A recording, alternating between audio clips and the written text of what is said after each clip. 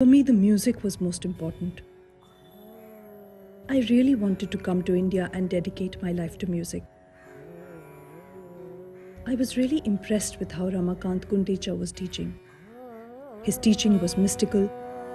He had a lot of charisma. He forced himself on me that morning. He pulled my pants off and forcefully had sex with me. This student says one of India's most famous teachers of traditional Indian music sexually assaulted her. She left her home and family in Europe and travelled to India several years ago to learn Dhrupad, an ancient form of Indian classical music. It brought her to the Dhrupad Sansthan, an internationally recognized music academy run by three siblings known as the Gundecha Brothers. Now, she's one among several women from across the world who allege that one of the three brothers, the late Ramakant Gundecha, sexually assaulted her. There are also allegations of sexual misconduct against the other two, Akhilesh and Umakant Gundecha, who now run the academy. Ramakant died in 2019, and Akhilesh and Umakant strongly deny all the allegations. The allegations against the Gundecha brothers first came to light in a Facebook post in September, bringing Me Too right to the heart of North Indian classical music. They've since been widely reported by the Indian media. At least 5 women who've made the allegations against the Gundechas have shared their experience with the BBC, including Rachel Fairbanks, who says the late Ramakant sexually molested her. She decided to speak publicly and give us permission to show her identity.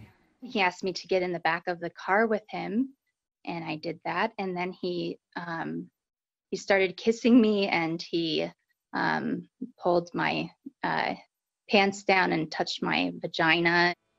And I left the Gurukul very soon after that had happened. I ended up not being able to even sit in Ramakant's presence anymore.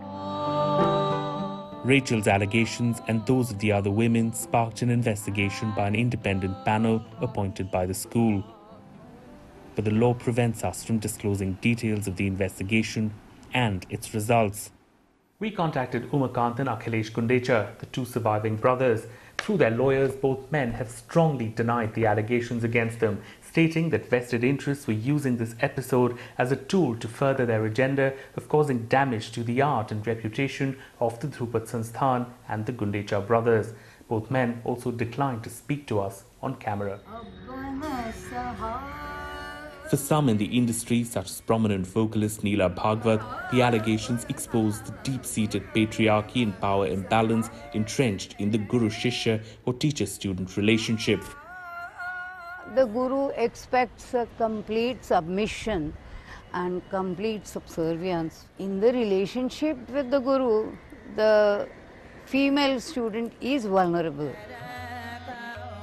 Bhagwat, along with Shubha Mudgal, a household name in Indian classical music, are rare exceptions to have spoken out in support of the students. The male maestros have largely remained silent.